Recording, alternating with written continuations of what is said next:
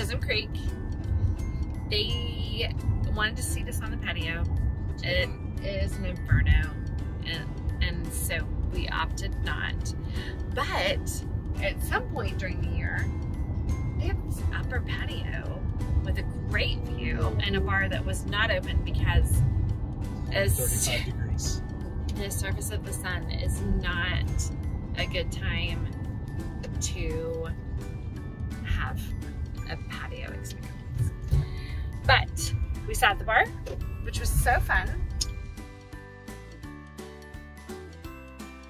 So we got the chicken parm. You got the chicken parm. We should have gotten the chicken parm. We and 17 friends should have gotten the chicken parm. And the Goldbergs. Because she totally makes chicken parm. She makes chicken parm.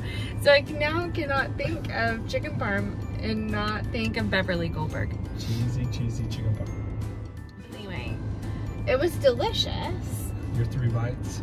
My 3 bites with angel hair pasta and panko bread crumbs, and so good.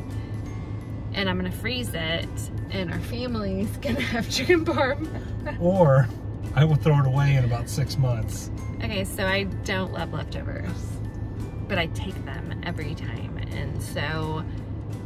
But I'm gonna beat the system, and I'm gonna freeze it, and it's gonna be so good. This is the time. Clayton got chicken fettuccine Alfredo. That was really good.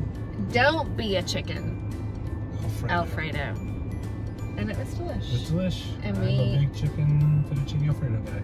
He does love it. And we have Blue Moon's beers, and they had oranges because you always have to have orange. When we were in Colorado, nobody had oranges for your Didn't. That was so sad. How do you have beer without oranges? So we think date nights are important. Very. And that Or fend for yourself nights. or fend for yourself That's nights. our kids' call our date night. One or the other. Because they got to go find their own chow. Yes, forage. So there you go. Taquitos. Date your spouse. Always. And make your kids fend for themselves. It's good for your... I think it builds character. It does.